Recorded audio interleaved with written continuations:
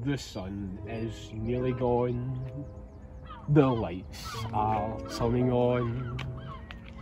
A silver shine that stretches to the sea. We stumbled on a view that's tailor-made for two. For two. Oh, I was still in lockdown.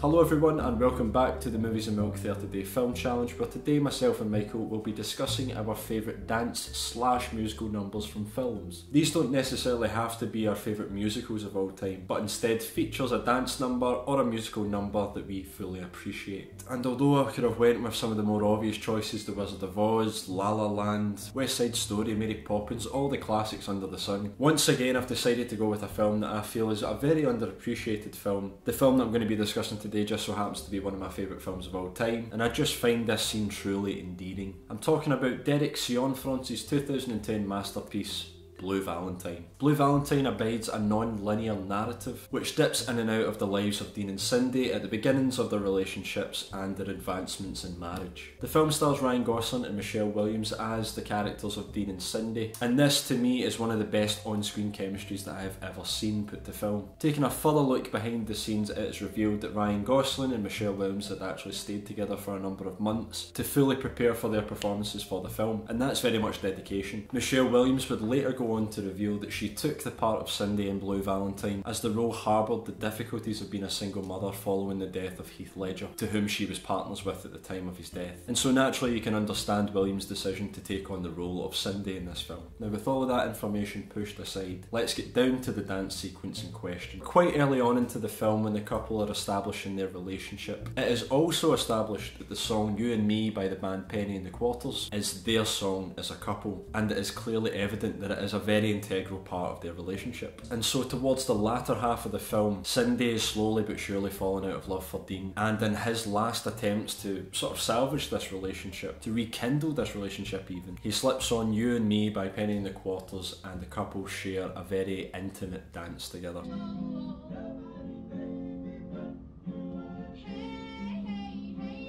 It is such a lovely scene, and it makes me cry every time, knowing what indefinitely happens at the end of the film. When we reminisce in this scene retrospectively, we can understand a greater sense of Dean's desperation to salvage this marriage. And within this dance number, although Cindy is harbouring these very differing thoughts, we the viewers are observing the end of this couple's marriage, and it is just so incredibly bittersweet. Blue Valentine has been regarded as one of the most depressing films of all time, and it absolutely is. So please do not revert to this film if you're feeling particularly down one day. It is definitely not going to help you. It's just one of those films that allows an individual to reflect on previous situations in their own life. To me, this is a great unobtrusive example of a dance scene that can harbour so many emotions and trigger so many past life experiences, that to me this is one of the most effective dance numbers of all time that I've ever seen anyway. With that aside, I do highly implore that you seek out Blue Valentine. It is one of the most underrated, underappreciated films that I've ever seen, and it definitely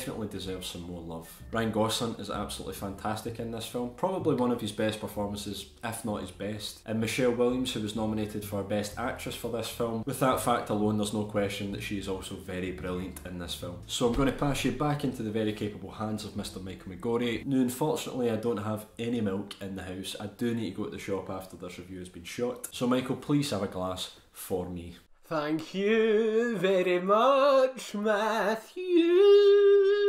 Again, as I stated in a previous video, I lack any musical capabilities. However, putting that fact aside, I absolutely adore a good musical. And even then, I'm quite a big fan of bad musicals. Again, Cats.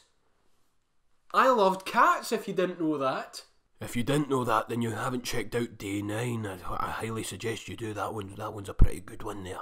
So picking my favourite musical number was one of the hardest decisions to make. But ultimately it came down to me picking what is perhaps my favourite scene in film history. The film in question is 1961's West Side Story. And the musical number that I have chosen comes in at my least favourite point of any musical. And that is what's known as the second act low point. It's when the characters are at their lowest point. They could not possibly get any lower. And as such, when this plot point appears in any musical, that tends to be the musical number that I like to skip past. Most of the time it's just, why did he have to leave me? Why was he such a dick? And yes, this film does have a musical number like that entitled Somewhere. But then following that musical number, we get this. Turn off the juice box.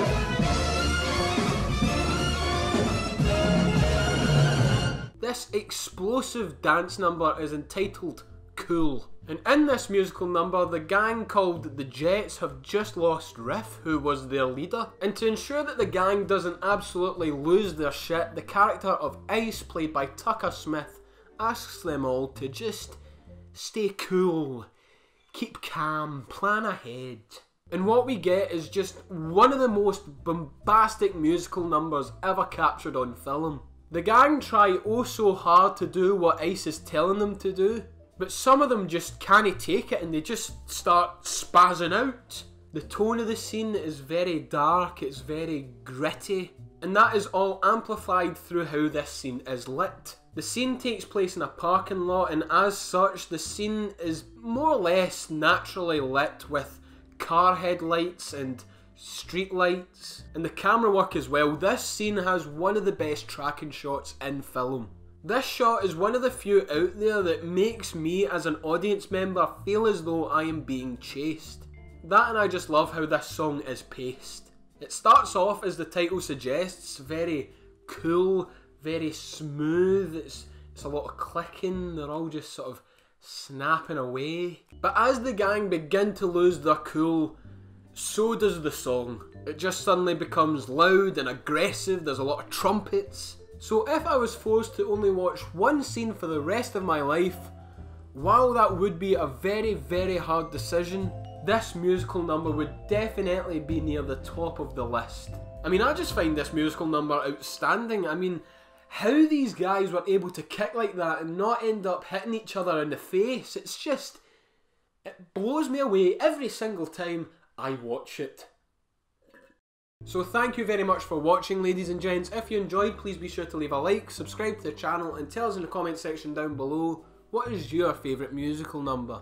And also, why not give us a little follow over on our Instagram page? I mean, it won't bite you.